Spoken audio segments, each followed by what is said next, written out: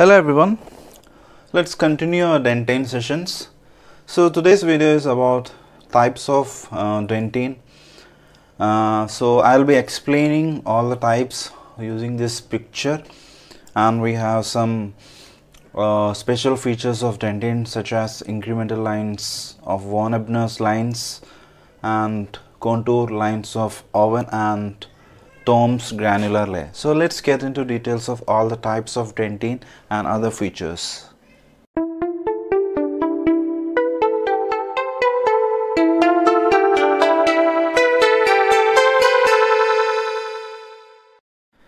So let's start with peritubular dentine. So all these questions are very important because these are commonly asked short notes in university exam. So let it be peritubular dentine, intertubular, pre-dentine, odontoblastic process, primary dentine, secondary dentine, tertiary dentine, mantle dentine, circumpulpal dentine, interglobular dentine, and we have contour lines of Owen, von Ebner's lines and Tom's granular layer. So all are short notes, and it's quite easy to understand from this picture. So always try to understand the concept with a picture in your mind, so it will be easy to reproduce the same into your answer sheets. So let's start with peritubular dentine. So peritubular dentine, the dentine that immediately surrounds the dentinal tubules. So hope you can see this brown color which immediately surrounds. This is the dentinal tubule and this is the odontoblast. This is the dentinal tubule, odontoblastic the processes, and the dentine which is immediately surrounds the dentinal tubules. This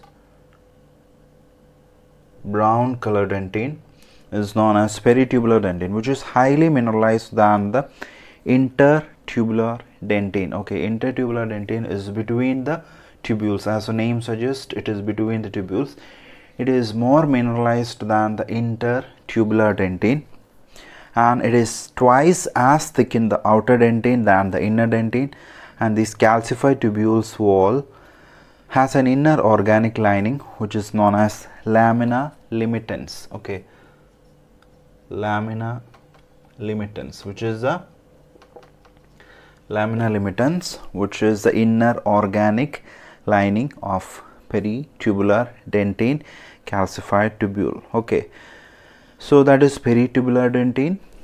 Now we have the second one, that is intertubular dentine.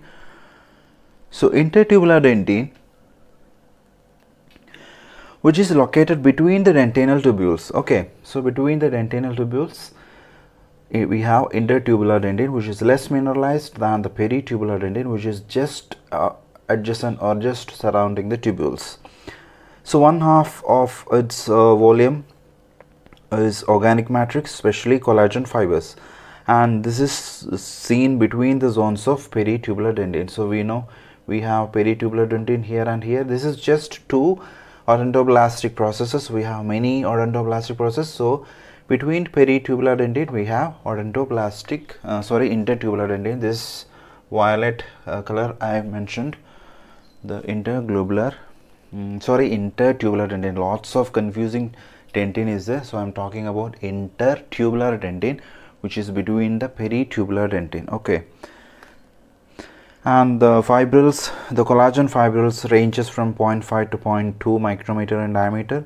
So hydroxyapatite crystals are formed along the fibers with their long axis oriented parallel to the collagen fibers. So that's how hydroxyapatite crystals are formed, through these fibers.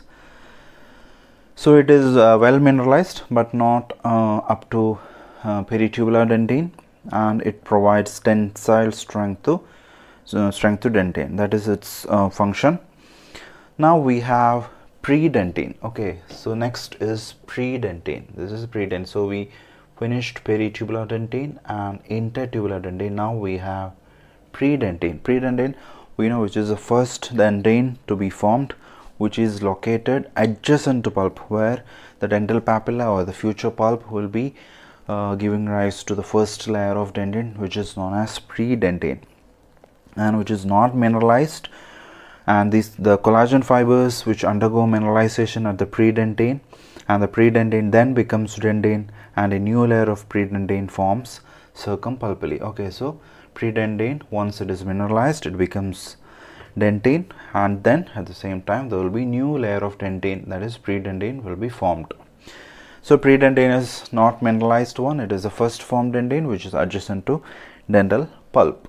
Okay, so that is pre-dentin. Now we have odontoblastic processes. So odontoblastic process is the cytoplasmic extension of odontoblast. This is the odontoblastic process. So we know odontoblastic process which is entering into enamel, which is known as enamel spindle. Hope you remember what is enamel spindle.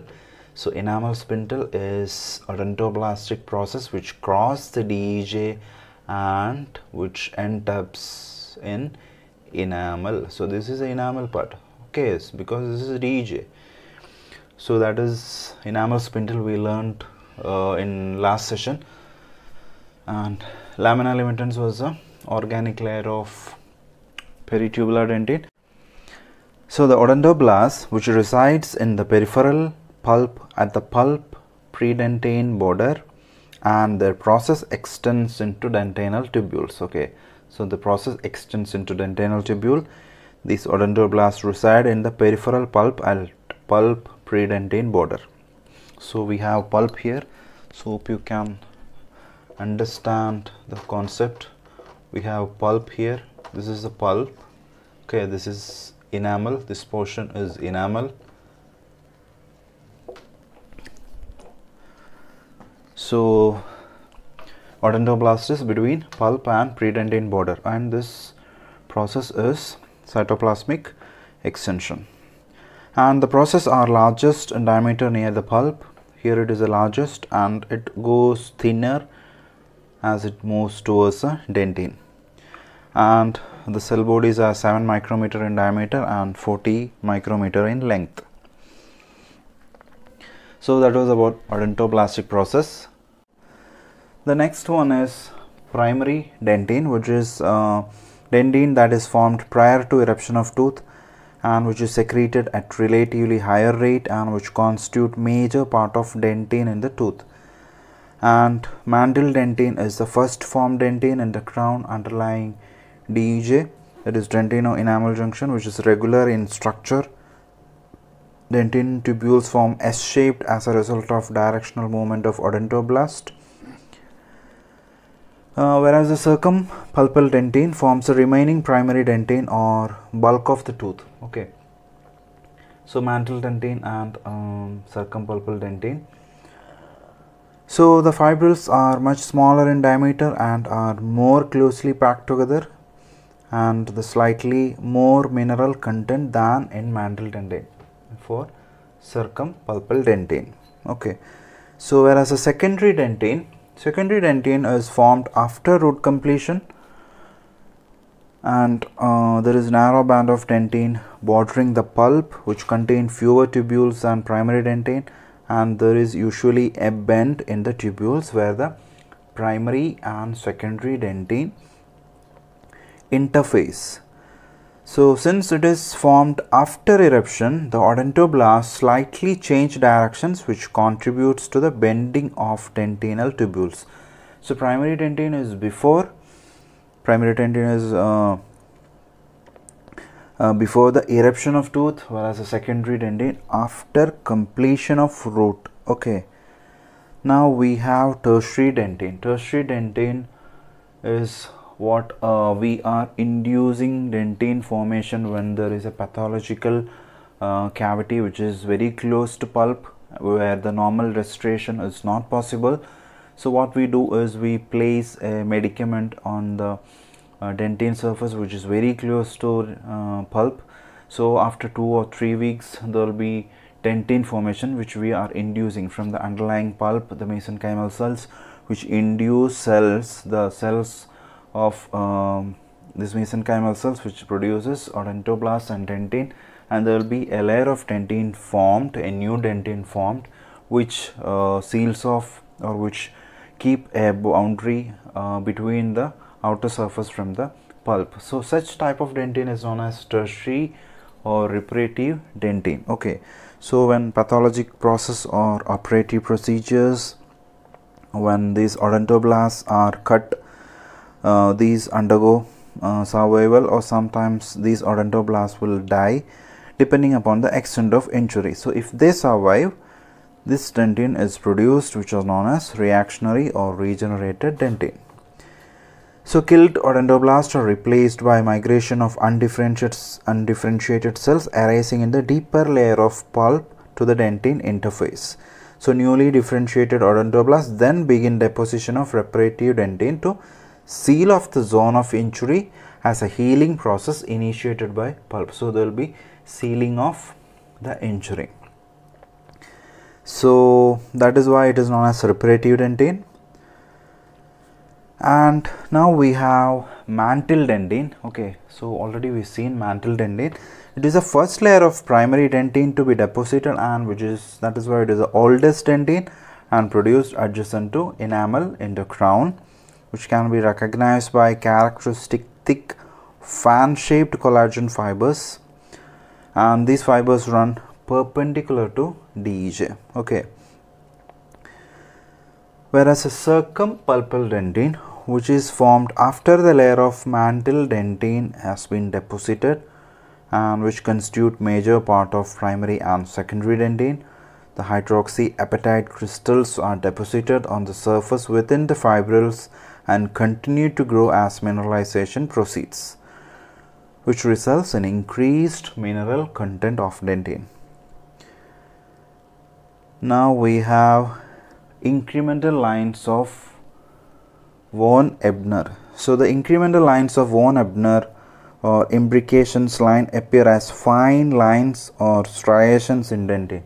So similar lines we have seen in enamel, which are the incremental lines of Retzius. Okay, so the similar line in dentin is known as von Ebner's line. So these lines reflect the daily rhythmic recurrent deposition of dentin matrix as well as a hesitation in the daily formative process. So this is the incremental lines, the deposition. When this mineralization happens, there will be minerals deposited as additive method. It cannot grow itself. There should be continuous addition of minerals. So those lines is known as von Ebner's line. So this is in the dentin, whereas in incremental lines of Retzius in enamel. Okay, so the course of these lines indicate the growth pattern of dentin, and some of these incremental lines are accentuated because of the disturbance in the matrix and remineralization process. Such lines are known as contour lines of Owen. So these lines represent hypocalcified bands. So why it is different from von Ebner's? This is an accentuated because of the disturbance in the matrix and remineralization process. So accentuated incremental lines are known as contour lines of Owen. And we have another structure which is neonatal line, where this is in the deciduous teeth. When the first permanent molar, the prenatal and postnatal dentin is separated by an accentuated contour line, which is known as neonatal line. Okay, so that we have seen in dentin also, when the separation between the prenatal and postnatal enamel, similarly prenatal and postnatal dentin is separated by neonatal line.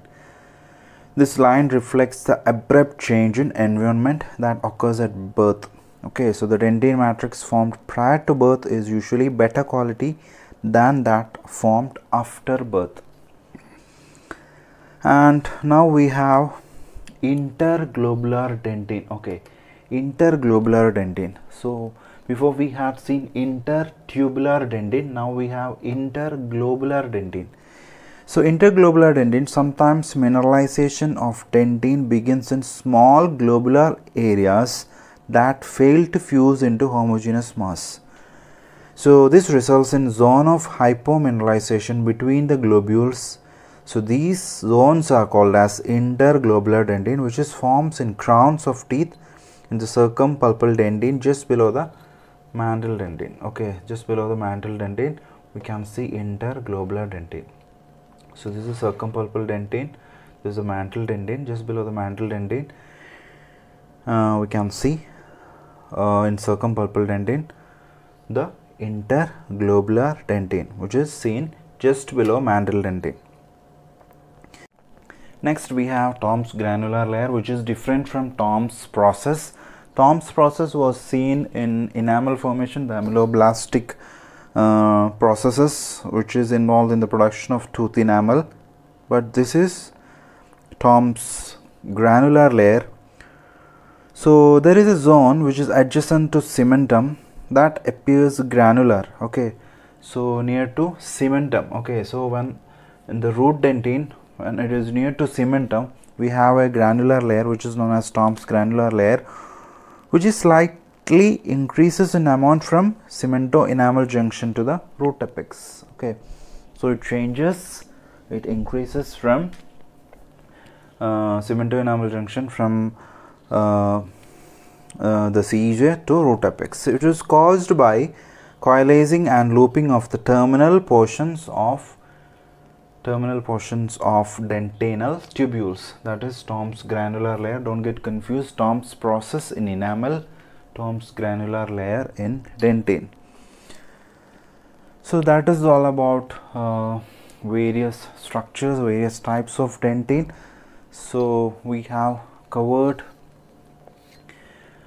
peritubular dentin, which is adjacent to tubules, intertubular dentin between the peritubular dentin, predentin, which is first formed dentin, and odontoblastic process, which is cytoplasmic extension, primary dentin, and secondary dentin, which is the mantle dentin, secondary dentin, and the tertiary dentin, which is the reparative dentin on process, pathological or operative procedures, mantle and circumpulpal dentin. Mantle dentin is adjacent to DEJ, and the remaining portion is circumpulpal dentin, because it has towards the pulpal side. Okay, and interglobular dentin, and we have incremental lines, which is similar to incremental lines of Retzius in enamel, contour lines of Owen, which is accentuated lines of incremental lines, and Tom's granular layer, which is adjacent to cementum. There will be a granular layer.